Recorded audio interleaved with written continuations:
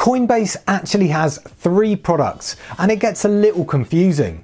So in today's video, I'm going to explain the difference between the main Coinbase exchange and Coinbase Wallet. As always, nothing in this video is financial advice, and if you haven't already signed up for Coinbase, then there is an affiliate link in the description below. So as an overview, there is the Coinbase exchange and its associated app, which is also called Coinbase. This is a centralized exchange that makes it easy to buy and sell crypto, and they will host your crypto for you, and they offer a custodial wallet where they manage your private keys. Then there is also the Coinbase Wallet, which is an app and is a self-custodial DeFi wallet where Coinbase has no control over. And once you create the wallet, you are the full owner and you control the keys, which are stored directly on your mobile device and not with the centralized exchange on Coinbase.com. So to break this down, the Coinbase exchange works in a similar way to a traditional bank. So with a traditional bank, if you're transferring money to a friend, it goes from your bank account through one or more bank accounts to your friend's account. Basically, your money goes through one or more centralized entities and is subject to approval by the banks.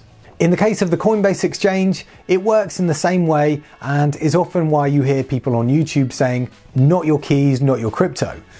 Because if for any reason Coinbase decided to, or was forced to seize your funds, or even reject your transactions, then there is nothing you can do about it. Whereas if you are using Coinbase Wallet, then that is not the case. And with Coinbase Wallet, if you are transferring money to a friend, it goes straight from you to your friend and is not subject to approval or processing by the third-party entity, or in this case, Coinbase. So for example, you could see this as being equivalent to you giving cash to your friend in person. There are numerous reasons that people may want to use Coinbase Wallet.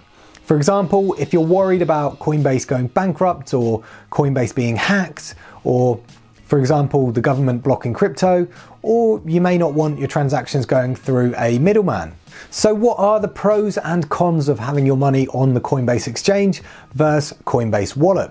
On the regular Coinbase exchange, you can quickly sell your crypto for cash, whereas on the Coinbase Wallet, you can't do this. And to sell your coins for cash, you would need to transfer your coins back to the Coinbase exchange. Or alternatively, you can trade them on the Coinbase Wallet for other coins. So it's worth noting that Coinbase the exchange does have insurance that protects a portion of their assets against theft and a cybersecurity breach.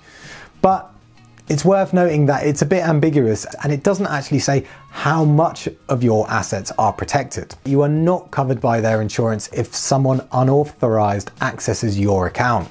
So say you got caught by a phishing scam or someone got your password, then you are not covered by their insurance. On the flip side of this, your Coinbase Wallet holds your private key, and say it was hacked, then it is completely your responsibility, as Coinbase does not hold any of the funds and so therefore cannot freeze it or compensate you. So if you get Coinbase Wallet, then make sure to not ever give your seed phrase to anyone and be wary of scam emails. And also make sure you have your seed phrase written down somewhere secure and offline in case you lose your phone or it's stolen, because this is what will help you recover your funds. It's also worth bearing in mind that if you get locked out or forget your seed phrases, then Coinbase cannot help you get back in or get your crypto back. You are fully in control of this wallet. So like a real wallet, if you lose that, then you'll lose all the cash inside of it.